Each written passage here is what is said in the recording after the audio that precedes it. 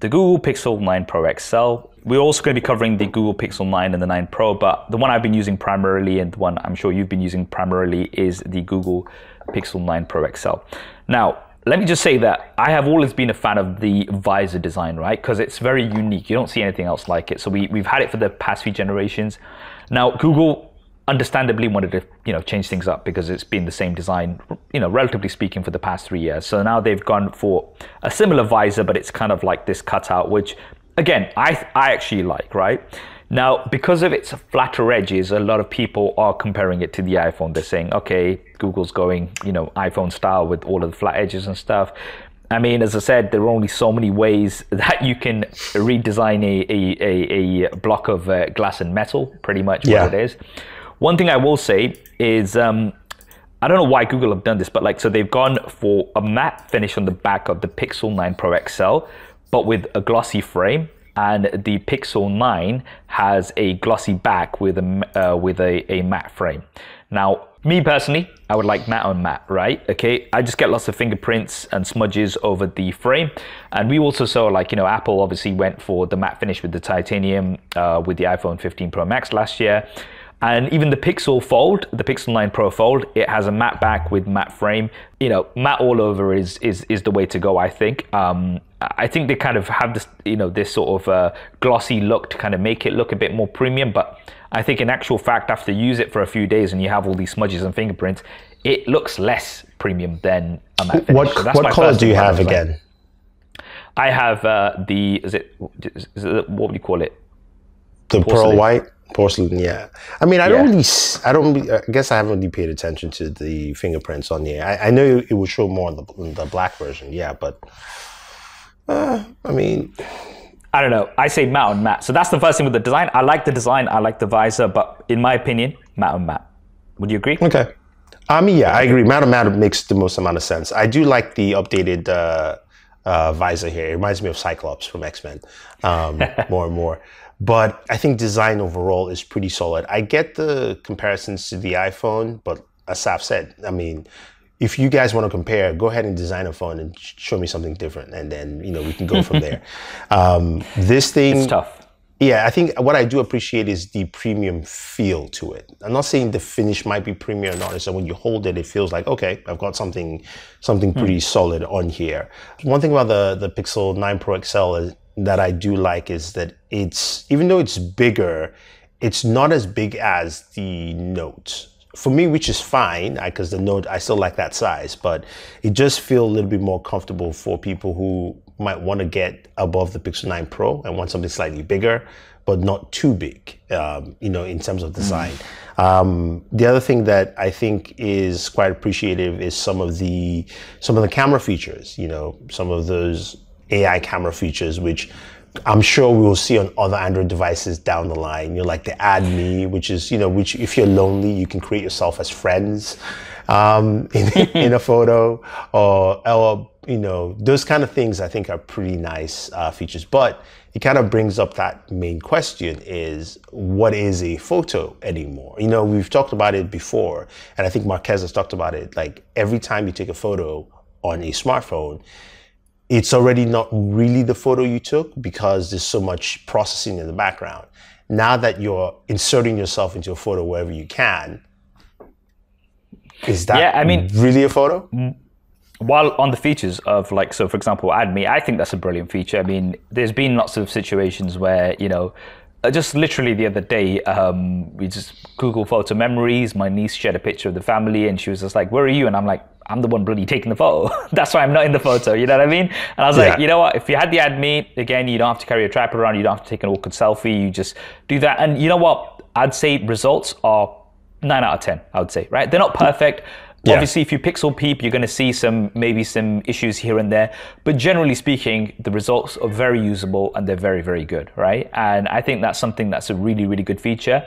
And, reimagine, okay, I think that's a bit of where you can literally change the sky. You can change all of these things in a picture. And then that really tells you what is a photo. Now, with this, I've kind of found that, depending certain situations, it can work really well. Certain situations, it can be like, okay, it's not doing the best job here. It's a little bit off here, but it is quite fun to use, right? But the other AI features like Pixel Studio, okay, you can just generate images on the fly, right? Now this, personally, I find myself, I used it for a little bit. I just like generate, I was like, T-Rex on Mars roaring, right? Okay, and then it's like, boom, and it's like, this is so cool, right? And then you do it for a bit, and then after a bit, you just kind of like, okay, cool. It's just how much will you use it, right? Okay, yes, it's fun to do here and there, but it's not something that I would use personally on a daily basis, but it's fun, it's different. You've got other AI features like obviously video boost. When you're taking videos, it kind of like processes it in the cloud and just makes it pop a lot more, gives it a lot, dynamic range boost and stuff. That's again brilliant. But my question is, here's the thing, because like a lot of these Pixel features come out and then maybe a few months or even a year later, they kind of roll out to other devices, because a lot of this stuff happens in the cloud, right? A lot of this processing and stuff happens in the clouds, which means technically you don't need a powerful device to do it. You could just have any device. So like, for example, Magic Eraser on Google, right? Now you've pretty much got it on, any device that has Google Photos app on there, right? You can go in and you can edit, right? And what was funny as well is like last year, when you had Best Take, that's something that I actually didn't find myself using at all. Like I was like, oh, this is cool. But then I just didn't use it, right? But I was doing it on pictures that I had taken on my iPhone, basically. So then I had pictures in my archive like that I'd taken the iPhone, and I was like, oh, okay, I can just go into the Google Photos app and I can just do it. So you don't necessarily have to take it on a Google phone, right? Okay. And this is where it's like, okay, because a lot of the AI features that they were showing, or some of the AI features they were showing on the actual keynote, they were on the Samsung. So it's just like, okay, this is cool, but how long is this going to stay just a Pixel only feature? And, are we going to get it on others? I think we will. No, I agree. I think it's going to come really soon. I think at least the first sign we'll see will be the S25. They're going to have a bunch of features where if they want to maybe rebrand a certain feature that they like, kind of like Circle to Search. Remember, that's been a feature technically on Pixel devices. It wasn't really a circle feature, but they reframed it, and now everybody knows it because it's on the Samsung device, right? And I think that's what's going to happen. But to me, what this tells me, and I think we talked about this, off camera, was that I feel like this is the beginning of the end of the Pixel, especially just the fact that at the Pixel event, you had them showing demos on Samsung devices, on Motorola Razr devices of a lot of these AI features before they announced the Pixel. I found that really odd for a Pixel. You're inviting people to a Pixel event, and then you're not even showing it on the Pixel 8 or Pixel 7, right? You could show it on previous devices, but you're showing it on that. And to me, that says, is Google telling us that maybe the Pixel becomes this launch of just early, and then it's like, we're flowing to other devices immediately and less focus on the Pixel, and it might just be a much more condensed, I don't know, I'm just speculating here. I don't know. I mean, there's two sides to that, I think, right? Because there's firstly, I agree that is quite odd, like for them to do that and show what the device is at their keynote, right? Now, I think there's one or two things. One is either that eventually they're going to retire the Pixel line, right? Okay, maybe the Pixel 10 will be the next Pixel, the last Pixel, I don't know. But the other side, which I think is most likely, is that they're trying to show, because look, Google at the end of the day is a software company, right? Okay. And they want to show off these features, and they want to kind of say that, hey, look, these features are also on other devices, right? Because they want to push those features. However, the Pixel is kind of the one that all of these work on, and they're like, this is the showcase. And then you start seeing them roll across all of these other devices and stuff like that. Plus, the other thing is Gemini Live, right? Okay. Yeah. It's a subscription service, right? It's going to be a subscription service. How much is it? Like $20 a month or something like that? 20, right? Yeah, $20. Okay. Now, again, I think this is something that they also want to push, because guess what makes you more money than just let me sell you this device for this much, goodbye, all good. Nah, it's 2024. Every Tom, Dick, and Harry, whoever it is trying to put you into a subscription because they want a consistent income, right? They want you to keep, I've got some plugins on my Adobe suite, right? Which I only use. It's like, I don't want any updates on this whatsoever. I just want what I have right now. I don't care if you're going to have new effects or anything. I don't want them. But guess what? The only thing I can do is a subscription. It's just like, I hate the whole subscription model. But guess what? That's just the way things are going, right? That's just the way things are going.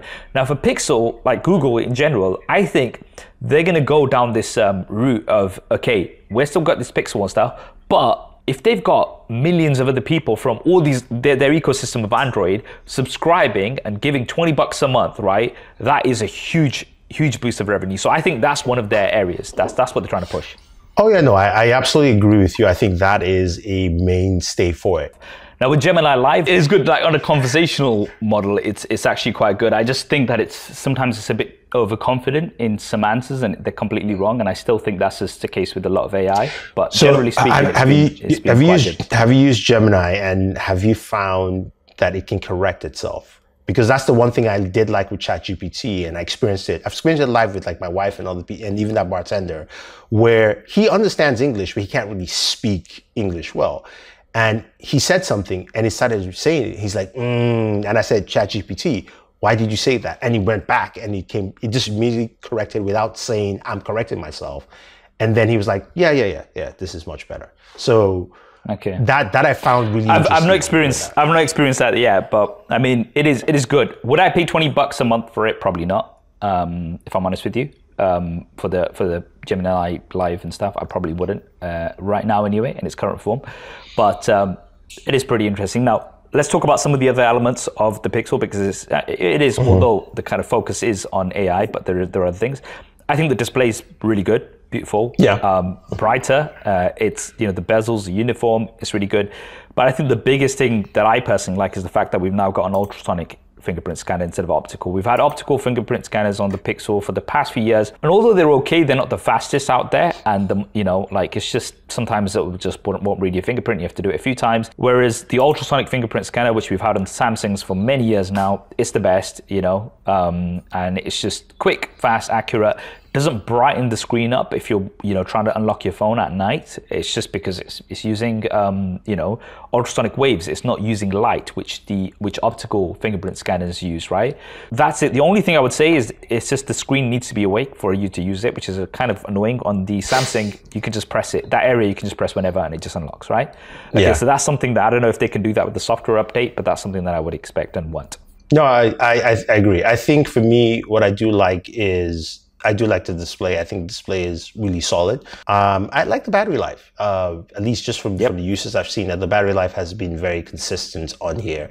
And I have a better appreciation for the gaming.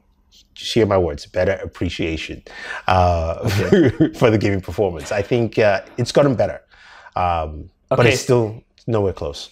Okay, so that's one of the things that obviously you being the gaming expert could see. With me, I game very little on on a smartphone, right? So when it comes to performance, in the day-to-day, let's be honest, Tensor G4 absolutely fine, right? Okay, yeah. You're not going to have any issues going through your apps, having multiple apps running in the background, things like that. It's all well and good, right? The issue I find is when you are really pushing it, and when you compare it to the flagship out there, which is the 8 Gen 3, right? What do you think? Like, what would be your verdict on the performance of the Tensor G4?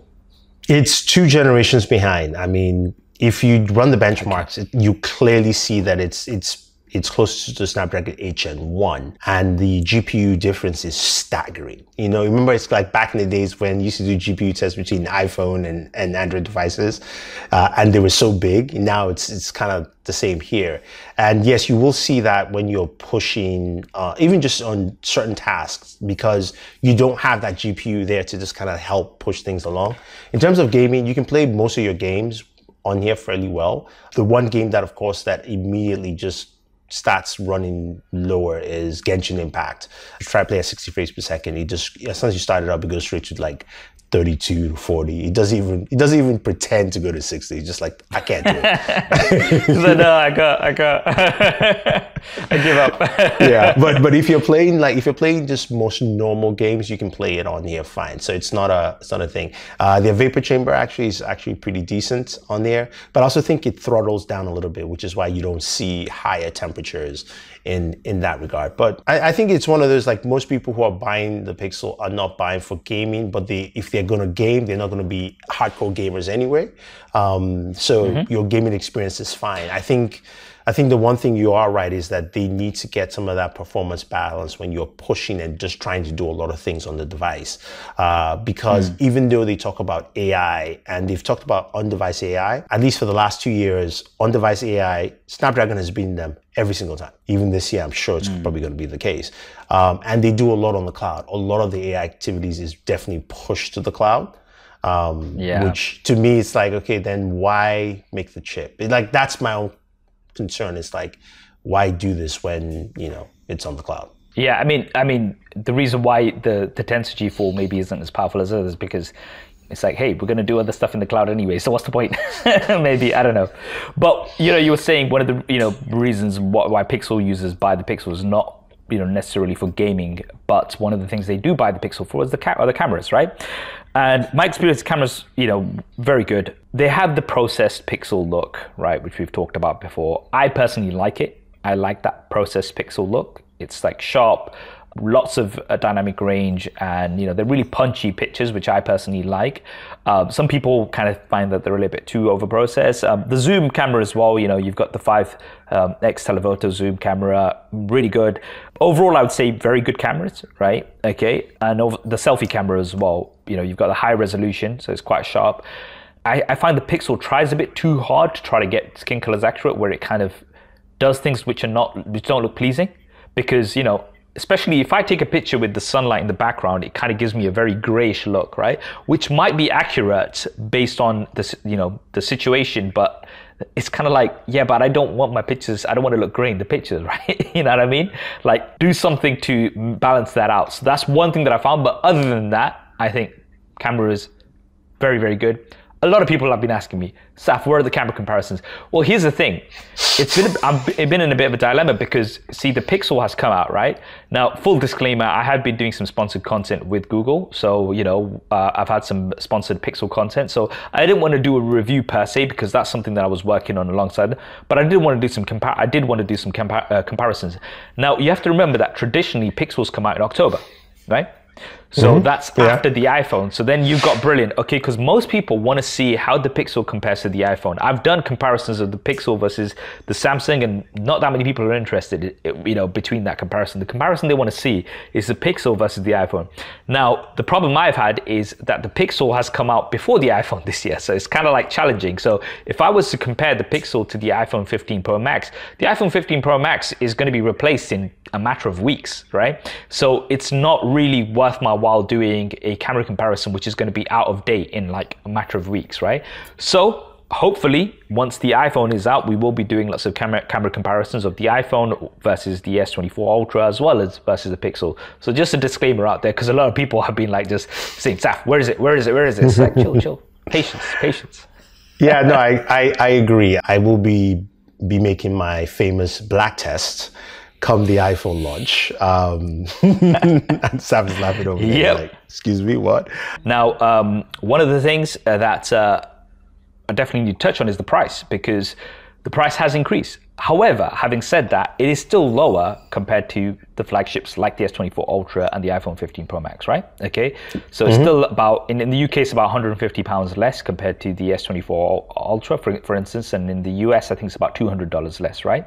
So yes, the price has increased, but it is still lower compared to the other flagships. So that's something to keep in mind too. Yeah. I mean, it is. I think the biggest thing this year is that there are now 3 Pixels to pick from: a Pixel 9, 9 Pro, and 9 Pro XL. And what I'll find interesting is which is the odd one out, which is the one that most people will go like, not worth picking up. You know, that's my most interesting aspect out of the 3. I think so. Here's the thing. Here's what I think, right? Is the Pixel 9 Pro XL. Okay, there you go. And then you've got the Pixel 9, which are the two sort of extremes. Then you've got the Pixel 9 Pro, which is the device that has pretty much everything, right? It just has a smaller screen and a slightly smaller battery that you've got on the Pro XL. It's just smaller, right? Now, the thing is, as far as I'm aware, like even if we take the iPhone, for example, when you look at the iPhone 15 Pro and the Pro Max, as far as I'm aware, they sell more Pro Maxes than the Pros, right? Okay, Yeah. because you either want a cheap phone that does pretty much everything, but you know is not too expensive, right? Or you want to go for the everything. You want to go for the big daddy, right? So that's the thing. So the one in between kind of gets like a little bit forgotten, should we say? Now there will be, don't get me wrong, there is a niche of people who want, okay, I don't want a big phone, I want it to do everything else. That's fine. I just think that you're going to sell more, Google are going to sell more Pixel 9s and more Pixel 9 Pro XLs compared to the Pixel 9 Pro. That's what I think. Yeah, I would agree.